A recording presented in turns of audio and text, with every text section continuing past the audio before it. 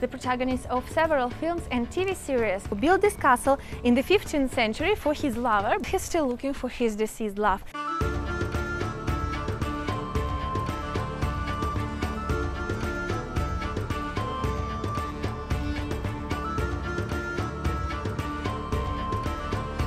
I wonder why were all these medieval and Renaissance castles built so far away, and why it has always been taking so long to get there. And more than that, I'm wondering how long did it take the people back then to get there, you know, on horsebacks, without cars, without the roads, because they are usually so far away from bigger cities. So how long did it take them normally to travel from the castle to the city? And I guess, of course, they did not travel as often as we do nowadays. But it's been quite a long time since we are driving, and today we are going to Castello di Torrechiara, which is a beautiful Renaissance castle near Parma. And the road there is quite long, but it's really beautiful. Oh guys, we have to climb up this street to get to the castle. It's 40 degrees outside, it's so hot, it's incredible. However, look at this view! How cool is this? I absolutely love it. At least the view is worth it, but I'm also sure that the castle will be worth it too. So let's go.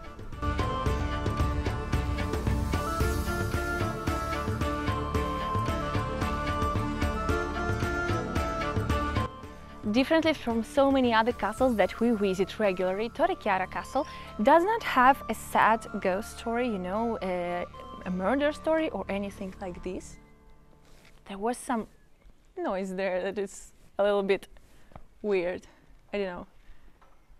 Someone should be there. A bit creepy. Anyway, we don't have any murder story here, but instead a love story of the two people who fell in love despite being both married and decided to live here, you know, through their love story, despite everything.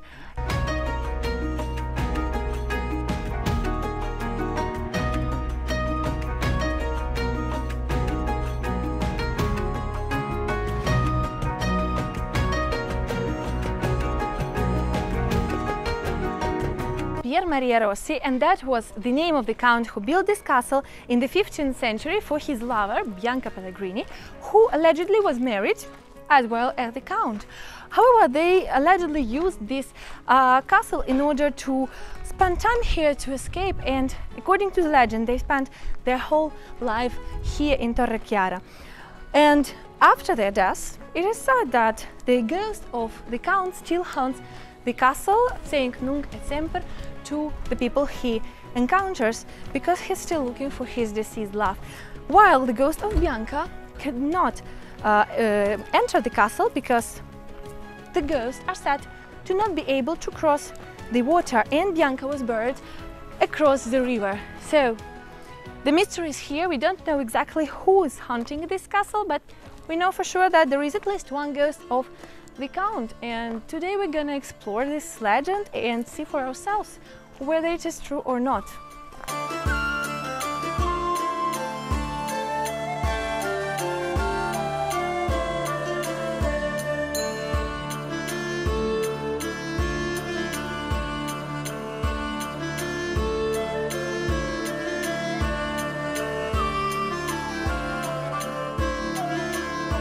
Guys, just look at these frescoes. They're perfectly conserved and you can enjoy them in basically each room of the Torrechiara castle, and this is spectacular. Also look at this blue paint that was made of lapis lazuli, a very expensive gemstone popular in that age.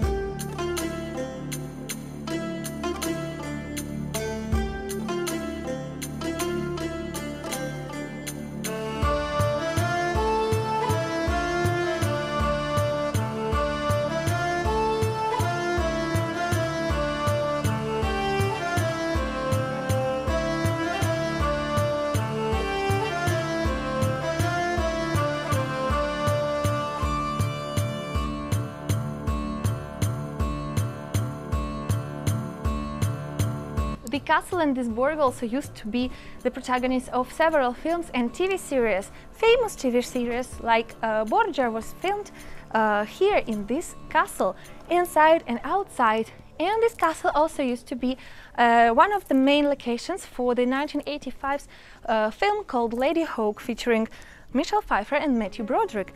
And I think, you know, Italy is basically the perfect location for almost any film that is set in the medieval times, in the Renaissance times, because, you know, it's an open-air museum. There are so many castles, there are so many medieval villages that you don't need expensive decorations and expensive sets in order to produce a high-quality period drama, period film. And I think this is one of the very peculiar things about this country that I personally love a lot, because I'm a huge fan of period dramas and of period films.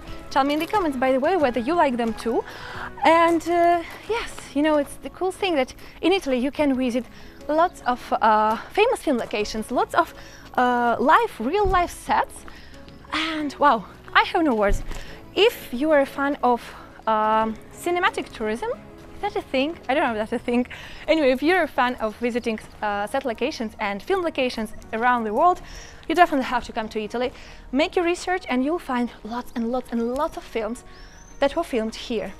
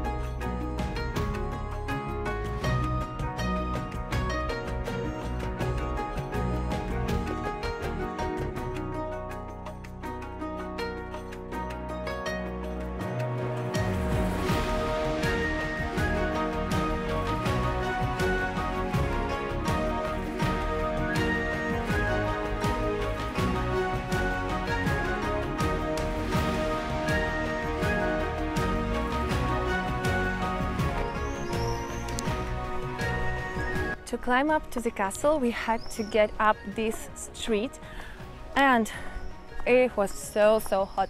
Now we are getting back to the car parking, and wow, filming in summer is exhausting. Now guys, I'm back to the parking. This castle was definitely a 10 out of 10. It was so beautiful, and I would highly recommend you to visit it if you happen to be in Emilia-Romagna, if you happen to be near Parma, because it's so worth it, especially if you like Renaissance and medieval architecture, or if you're a fan of various films and visiting film locations, famous film locations. So yes, this is definitely a must-visit place in Italy. I also have something new to announce today. As probably I will move to posting 2 videos a week, because now with this summer heat it's getting really difficult to film more videos for 3 times per week. So probably I will now scale a little bit down to post 2 videos a week. And that's it for today, guys. I hope you like this little travel vlog. If you like this video, don't forget to put a thumbs up, comment and share it with your friends to support this project. Also, if you're new here, welcome to Dramatically Expatic. Please don't forget to subscribe and hit the bell button to get the notifications of the new videos. Thank you for being here and enjoy your day.